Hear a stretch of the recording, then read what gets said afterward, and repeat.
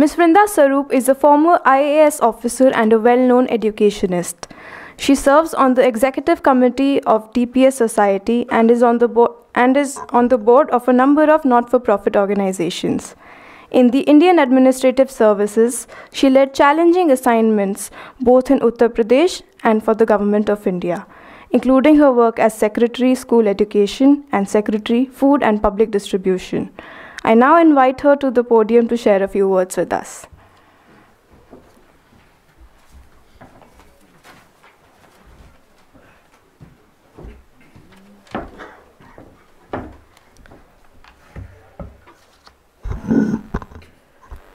Thank you very much, Sanjay, for inviting me to this forum.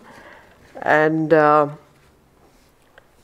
you know, as Dr. Sen was saying, what attracted you to the book, of course, it was that it's, you know, Sanjay had written it and said you must read on it and you must comment on it when it was in the making.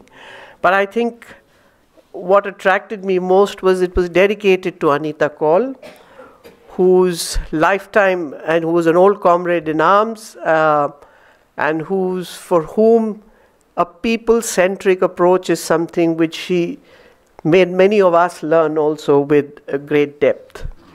So thank you very much for allowing me to come here. Let me also compliment you on what is a very, very readable, relevant and topical book. It's something which many of us in this room would resonate with, many who have worked in government and many who have worked with government and many who have worked in the developmental sector in many of those topics which Sanjay has so encompassed in his book. And what came out for me in this book was, firstly, it's very accurate and compassing analysis of what has been happening in the developmental sector. And I'm sorry, I'll focus a little bit more on the development sector because that has been my route in the profession and somewhere where, health, education, childcare, food, nutrition has been some of the areas which one had the opportunity of working closely with. So it's a fairly accurate and relevant analysis of what has worked and what has not worked. And that is important to start off with before you start developing an alternative way of looking at things. And I agree with the speakers before that, even it did fox me also that how can there be an alternative agenda? The agenda is quite well known. The democratic polity, development of its citizens to get to the last mile and so on and so forth. But then you would also realize what is not working.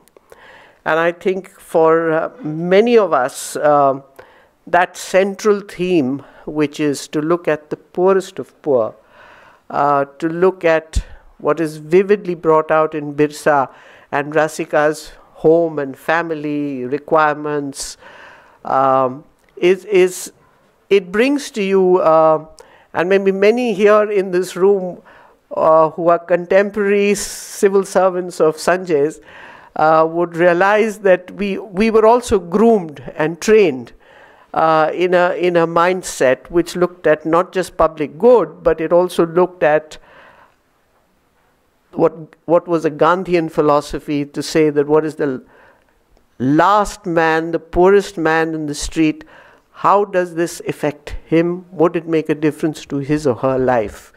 So this perspective, I think, is something which bringing it back is never outdated. It's always relevant, and I think this book brings it out vividly in the anecdotal changes that it maps or the problems which Birsa and Rasika face is something which resonates with all of us. It is also, I think, another take I found in this book was its interconnectedness of various issues which Sanjay has brought together in this book. And this is something which, again, we tend to look at in silos, and especially those of us who have worked in government, we tend to have departmental fixes on these. And it's pretty hard to look at, how it affects a human being's life across the spectrum. This health is equally important, as is the schooling for her children, for Rasika. So these are, I think this was another great value that I found in this book, and how it impacts the last person's, change in life for the better. But I think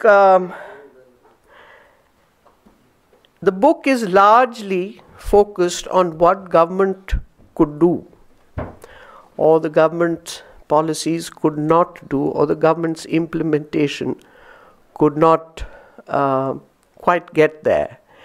And I think that's a realism which lives with all of us who have worked in government. It's not that the government does not do, and I agree with Dr. Sen, but this is no reflection. There are changes which happen, but there are, this is what Sanjay and I sometimes talk about, that government is not the last end of delivery. It can be enabling, it can be, it has the drive, it has the pelf, it has the scale, it has the capacities to be able to make differences. And it does. Any government does. We've worked in the states, we've worked in the central government. These changes do happen. Maybe they are incremental, maybe they are gradual, maybe they are sometimes difficult to detect, but an enabling environment always helps. But my agreement ends there, and there is a whole lot of circumstances which actually make government efforts tick or not tick. And the more responsive a government is to those sounds, those ideas, those the experiences which are coming from elsewhere, a large part of what was articulated very well by Mr. Alexander is, if we are impervious to that, then nothing of that which is in the design of government can work. And I'll illustrate this with largely a sector which I've worked closely in, which is education. I mean, we all know the big thrust for universal elementary education, universal primary education, which started in the 80s.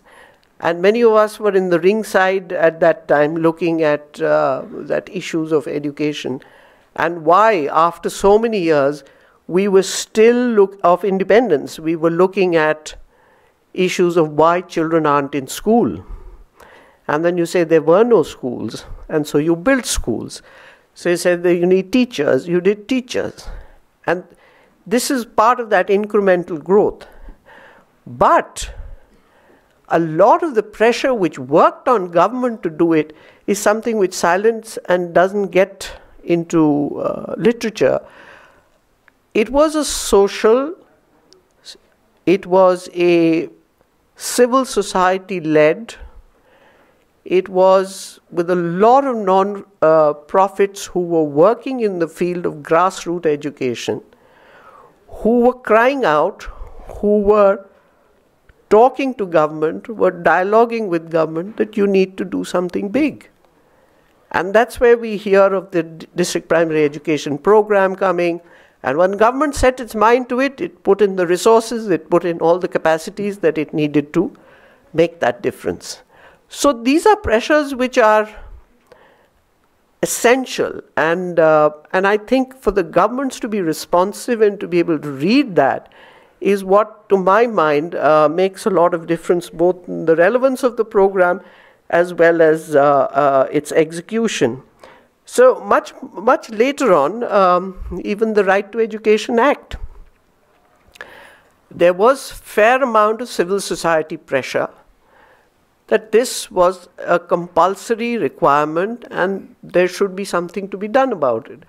And even those who drafted it, even those who worked on it, were many people who had rich grassroots experience and who felt what could work.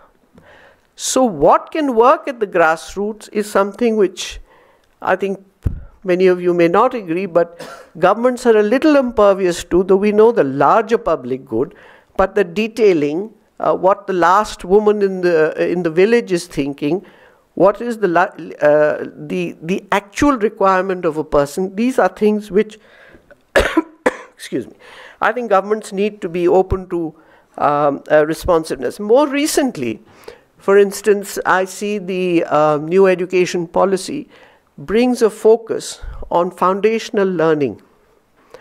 Now, this is a crying need. It's been going on for a long time. But to find its place in the NPE, it took an immense lot of lobbying on the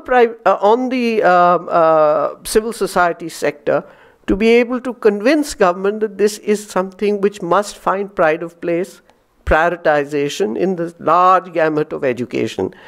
So governments are not monolithic in that sense. They must absorb these ideas, and Sanjay does mention in his last chapter that governments must be open, and they must be open to ideas, to partnerships, and to collaborations which actually bring those policies to realize.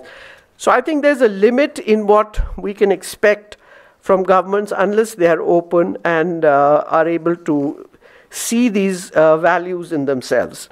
But lastly, let me close by also saying it is a book to me which triggers debate. It triggers, the more disagreement there is, the better the debate. And it is something which is not just interesting for a civil servant to read or a development sector worker to read. I think it's something which any lay person could read, could absorb, could enjoy reading. And I think that's important in a book, to be able to enjoy it and to be able to find relevance in it in your own which way. Thank you so much.